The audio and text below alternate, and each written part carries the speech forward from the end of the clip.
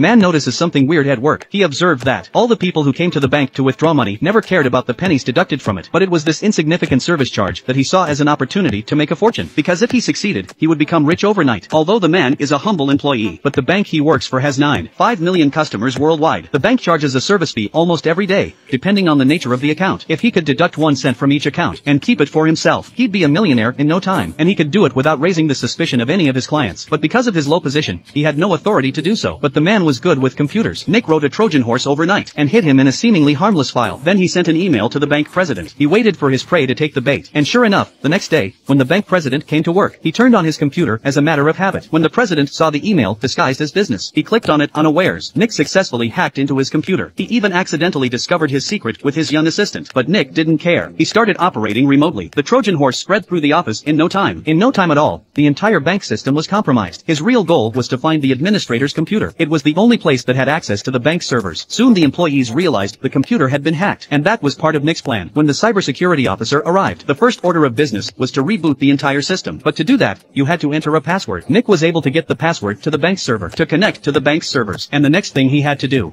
he had to deduct a penny from 9.5 million bank customer accounts in the form of a service fee. He made $95,000 in just 1 minute, but the money didn't belong to him yet. In order to avoid giving himself away, he needs to find a dormant corporate account and then transfer all the money into it. After a lot of manipulation, Nick finally managed to make his first pot of money without even knowing it.